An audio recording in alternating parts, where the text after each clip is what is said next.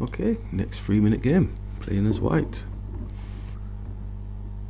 Developing the knight as usual, just capturing through the centre, all simplified. Attacking the king, knowing the pawn's coming down, so it's just blocking off the passageway for the knight coming to that particular square. So it's quite a nice manoeuvre if you're into that sort of stuff.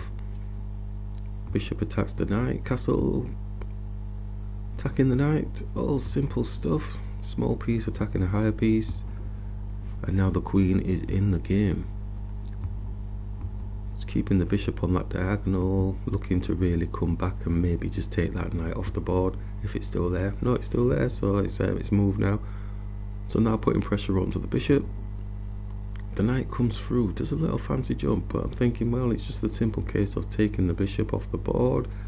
We're on their queen, and we do have many pieces on his knight, so we could take the knight off the board and just grab and look for an exchange.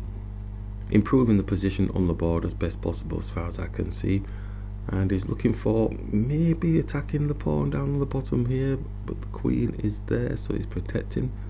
Anyway, let's touch on it. Moves the knight out of the way, so now we can reposition our knight. We're trying to look to see if we can maybe own this file here. He's bringing his queen off so he can look to own it here. Oh, but he's attacking our queen, and I believe even I thought that that was a kind of a blunderous move, because we can look to go and exchange the queen off, and they do actually capture, so we're owning the key file with the rook, also attacking a pawn, so we're grabbing a piece. And the knight's coming around, but then our knight can come up, putting pressure onto the pawn at the side of the king, also attacking this free pawn here. And the knight drops down, is looking to attack our pawn on the bottom, but the rook is actually protecting. Gauge bar's going crazy for us at the minute, but it's not set in stone that there's a victory here.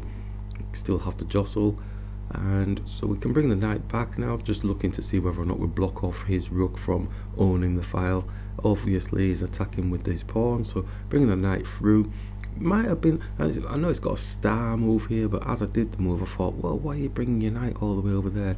But it does have a check on the king potentially, and it can escape, so it's not trapped. So the king brings his king down, so we do have an escape square, and we can capture this pawn here. And the element of time obviously makes people do certain things. I mean, even for me, you know, you're under pressure at time, you make the duff move because you think, oh, I just need to make a move to make a move. King comes down, so we've got a space to jump back again. I was always wary of actually trapping my knight. I didn't want to trap my knight.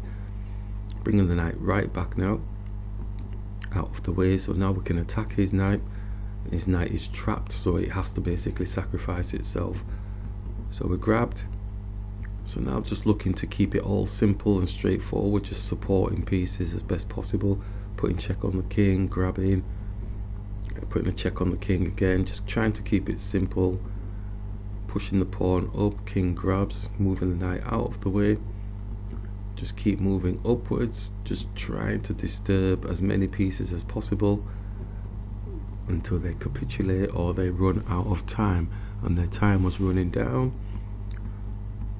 So positionally now we're looking fairly good, that we can now start pushing the pawns up. Yeah, we had a few blunder marks on those pawn moves, but I didn't have any problems with them at all. The position was fairly okay for us. We've got pawns on either side of the board. The king can't really protect against all of them, so we are going to get a few queens if we need to. And at this point here the opponent's time ran out, but I think it was looking to be a checkmate at some stage. So that's where we're at with that one. That was an interesting game in its own right.